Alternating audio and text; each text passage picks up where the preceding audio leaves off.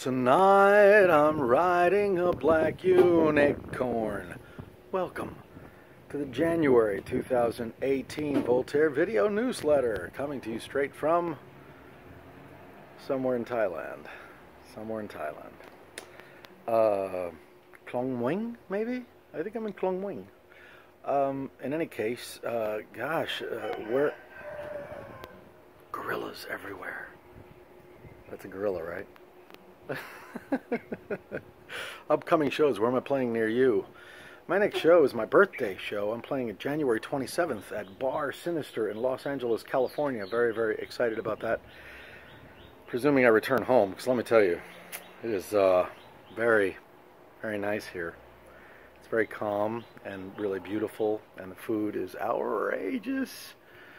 But presuming I leave this place, I will see you all in California, in sunny Los Angeles, at Bar Sinister, January 27th.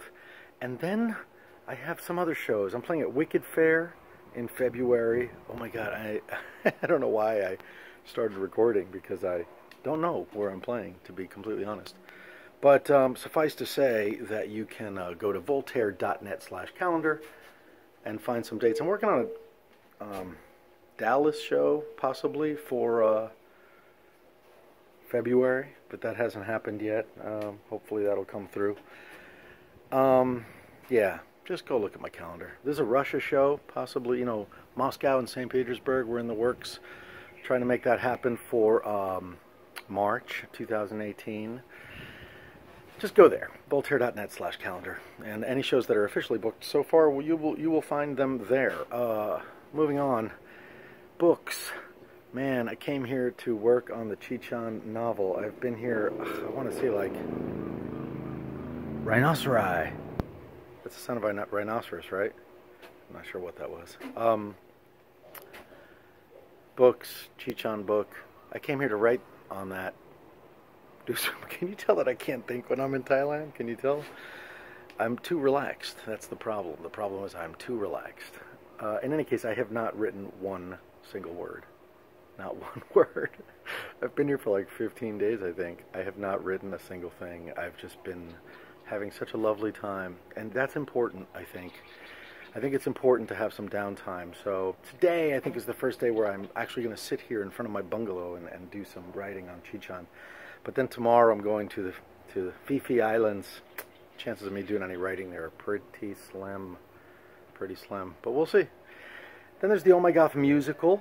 Those of you who follow me on Patreon, those of you who support me on Patreon, have been getting glimpses of that, because I've been publishing my script as it exists, along with some of the songs, some of the never-before-heard songs from the maybe someday upcoming Oh My Goth musical. That's patreon.com/Aurelio Voltaire, I believe, is the address, for as little as $1 a month.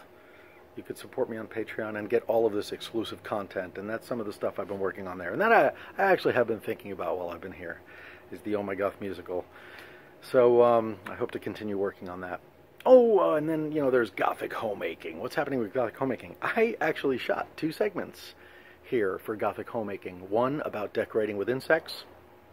As a really, really wonderful segment that I shot at the Siam Insect Zoo, a really, truly fascinating place. I think you're going to love that segment. And then I purchased some extremely large insects mounted at the Sunday market here, one of the many, many markets. That one was in Chiang Mai, actually, a market in Chiang Mai. But you'll see some giant insects, some of them dead and mounted, some of them quite alive and wandering around. So, the sound of a zebra, I think. There's no zebras here. Maybe it's an orangutan. There's no orangutans here either. It was probably just a cart. Someone pushing a cart. Let me have my fantasies, damn you. Don't take my fantasies away from me. So in any case, I have been working on Gothic Homemaking while I've been here. So I shot the insect segment. Another thing that fascinates me tremendously about Thailand is that everywhere you look, there's sculptures of creatures, lots and lots of serpents. So I investigated to find out why there were all of these multi-headed snake serpents everywhere. It's apparently part of Buddhist tradition, and so I have shot a segment about that, and you'll be seeing some of that at some point soon. And then I went to a snake show to support that segment, so you will be seeing me sitting closer to a cobra than is really truly reasonable.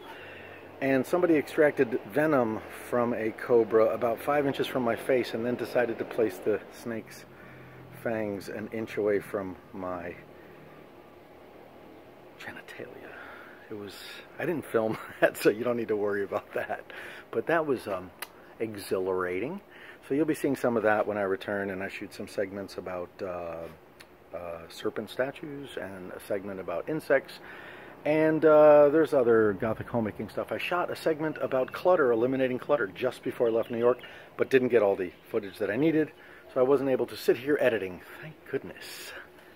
All of this time. But I will get back to that when I return. So lots and lots of actually Gothic homemaking stuff coming down the pike.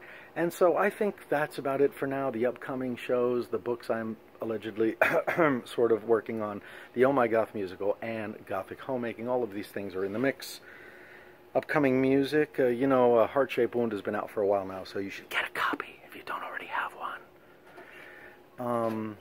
But I don't know what the next album's going to be. I've been playing around with the idea of it being an all-Spanish album, like taking some of my classic songs and translating them into Spanish, and then maybe adding a couple of one or two originals. And I really want to do a version of La Camisa Negra. I don't know if you guys are... Tengo la camisa negra.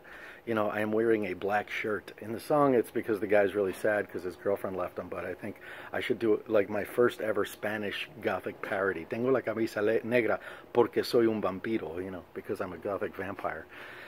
Anyways, that's some of the stuff that's happening, and I look forward to seeing you all after this trip is over. That's not true. I kind of don't want this trip to ever end, to be honest with you. It's so very lovely here. But I will see you all stateside, and some of you in Russia, and some of you in Europe in 2018. I hope you all had a really, really wonderful year, and I hope 2018 brings you everything you could ever hope for. See you guys soon. Bye-bye.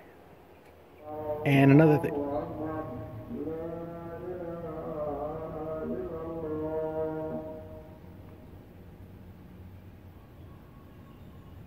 Call to prayer. You know what? I'm going to end this video and let people who pray have their time to pray.